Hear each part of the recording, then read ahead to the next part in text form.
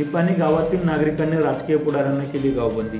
गावासमोर लावला प्रवेश बंदीचा फलक। पश्चिम महाराष्ट्र व मराठवाड्याच्या सीमेवर असलेल्या औरंगाबाद जिल्ह्यातील निपाणी गावात अद्यापही चांगला रस्ता व सुखसुविधा उपलब्ध नसल्यामुळे गावातील नागरिकांनी राजकीय पुढाऱ्यांना विधानसभा निवडणुकीच्या वेळेस गावात प्रवेश बंदी केली। राजकीय पुढारी मतदानाच्या वेळेस मते मागण्यासाठी येतात, परंतु समस्याकडे लक्ष देत नाहीत। तर औरंगाबाद जिल्ह्याच्या शेवटच्या टोकाला हे गाव असल्याने जिल्ह्यातील राजकीय पुढारी याकडे जाणीवपूर्वक दुर्लक्ष करतात। त्यामुळे गावामध्ये रस्ते, बस, रुग्णालय अशी कुठली सुविधा उपलब्ध नसल्याने गावकऱ्यांना मोठ्या त्रासाला सामोरे जावे लागते। तर आधी सुविधा पुरवा व नंतरच गावात प्रवेश करा असा नारा देत गावकऱ्यांनी पुढाऱ्यांना गावबंदी घातली आहे।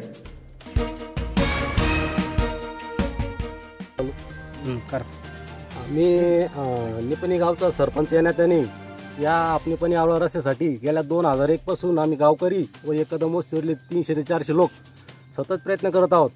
2001 पासून आतापर्यंत आम्ही 5 आंदोलनं केली। त्यानंतर 2016ला आम्ही एक आंदोलन केलं आत्मदानाचं।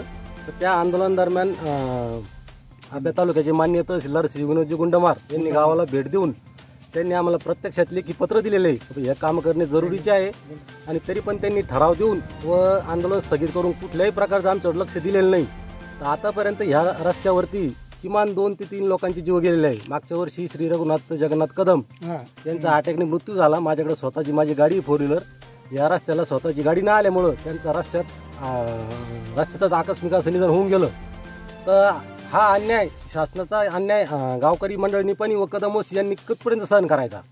कारण आतापर्यंत गेले 2001 वर्षापासून म्हणजे जवळपास 18 वर्षापासून या रस्त्याचे सतत प्रयत्न चालू आहे, परंतु प्रशासन कुठल्याही प्रकारचं सहकार्य करीत नाही। सदर रस्ता हा जिल्हा परिषद अंतर्गत असल्यामुळं जिल्हा परिषदची ही सोन्याची अंडी देणारी कोंबडी आहे।